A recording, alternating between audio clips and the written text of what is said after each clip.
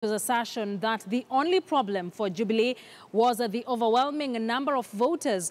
Do you believe Uhuru's assertion that the only problem for Jubilee was the overwhelming number of voters? This, of course, comes from that press briefing the president gave earlier on in the day, apologizing to the supporters and saying they were overwhelmed by the number of voters who turned out and they had underprepared for it. So we will be taking a look at a number of your views on Twitter, and I will be sampling a number of them just before the end of the program.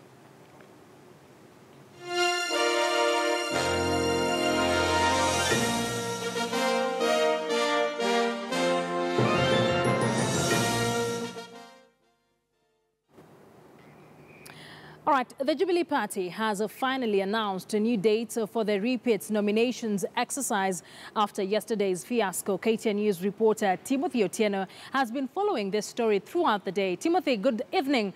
How does Jubilee intend to do it next week? Well, basically, Akisa, Jubilee is now taking 3 days from next week, beginning Monday all the way to Wednesday, to conduct fresh party nominations. The exercise begins on the 24th of April, which will be on Monday, where 6 counties will begin that new exercise to try and get flag bearers for the Jubilee Party across many of the political seats. On Tuesday, 28 counties and members of 28 counties will be going to the polls to elect their nominees. And finally, on Wednesday, 11 counties will be going to the ballot to decide who will carry the flag of the Jubilee Party come August the 8th. This is what Raphael Tuju, the Secretary General of the Jubilee Party, had to say in regards to which counties were going to the polls on which particular dates. Have a listen. I can read the timetable. It's very long, so the best thing, I think, is just to mention the highlights, and then we'd ask you to go onto our website because it's been posted there. And if any of you require a copy of the press release, then you should be able to get one. We are going to continue with the primaries on 24th, 25th, and 26th. We have divided it just to reduce the pressure on our logisticians who have asked for more time to be able to do this. So Nairobi is definitely taking place on Monday. Baringo, Elgeyo Marakwet, Kirinyaga, Bomet, and Nandi. Mentioning those in total so that those who are preparing themselves for Monday can continue to make those preparations. The others are slated for Tuesday and Wednesday. And I would like to also add that because our people in charge of logistics are still working on this, in the unlikely event that they tell us anything that, there's any kind of hitch, like let's say some ballot papers, they have counted them and they are not enough, we don't want to make the same mistake twice. So if they tell us, sorry, we're not ready for this place, we will give the update to all our aspirants through the media, and we'll give the update to our officials, both through the media and directly through the forms of communication that we have directly with them. If I can say Tuesday, we have Lamu, Wajir, Mandera, Marsabit, Turkana, Samburu, Kilifi, Tana River, Mombasa, Kitui, Machakos, Makueni, Kakamega, Vihiga, Bungoma, Busia, Homa Bay, Migori, Kwale, Garissa, Nyamira, Isiolo, Kisii, Kajiado, Kericho, Murang'a, Kiambu, and Uasin Gishu. Then most of the earlier planned nominations, which were already slated for that day, we've kept them there, but we've added a few more of the repeats. Now on Wednesday, we have Nyeri, Laikipia, Embu, Taita Taveta, Nyandarua, Narok, Nakuru, Meru, Tharaka Nithi, West Pokot, and Trans Nzoia.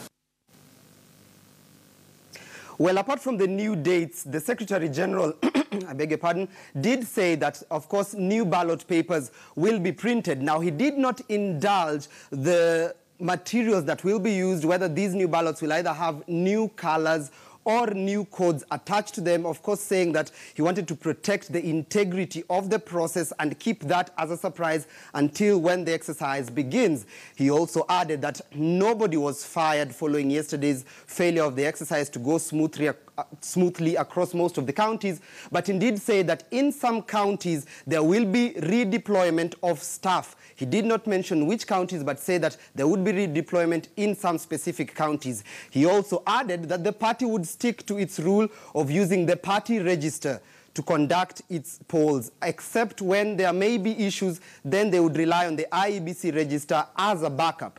But earlier on in the day, the party leader, the head of state himself, from State House, came out publicly to the nation to apologize for a process that many say was doomed to fail from the beginning, considering the number of reactions that we had gotten from most of the counties. Of course, he said that he apologized and urged that his party members and party supporters remain calm and not lose faith in the Jubilee Party. He promised that the elections this time round would be free, fair, and credible.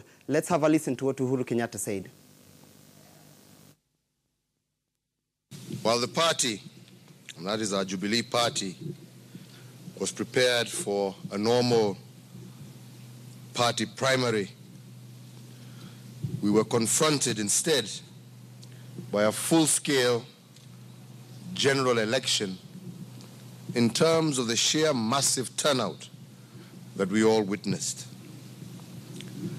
We take this opportunity to say that to the millions of party faithful who turned out to vote, and to the thousands of party aspirants who turned out to compete for our party's ticket, we unreservedly apologize for the underpreparedness, for the magnitude and scale of the nomination exercise. As I have repeatedly said, the Jubilee Party is committed to free, fair, transparent, and credible nominations, which, as we have repeatedly stated, must reflect the will of the people. Because of this commitment, we also took another unprecedented and very difficult decision to cancel the entire nominations exercise, because doing anything to the contrary may have resulted in a subversion of the democratic will of the people. It is not that we were unprepared. We were underprepared.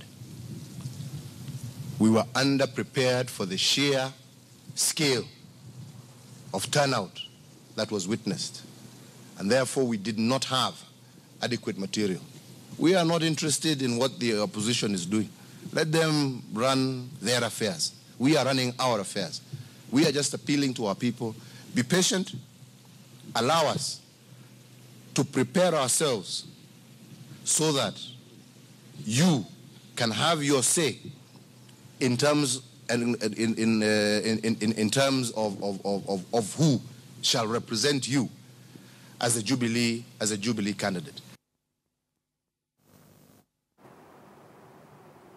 Well, indeed, that's the president there apologizing just 2 days after he had exuded confidence that the process would go well. After that, the deputy president did head to the Jubilee Party headquarters, and has held meetings with the party leadership up to about 6 p.m. this evening, just to show how serious they're taking this next round of voting. It's also important to note that the party secretariat, led by, of course, Raphael Tuju, did have a meeting exclusively with the IEBC this afternoon, perhaps in regards to extension of that deadline. Remember, on Wednesday midnight is the deadline for the submission of the list of nominees.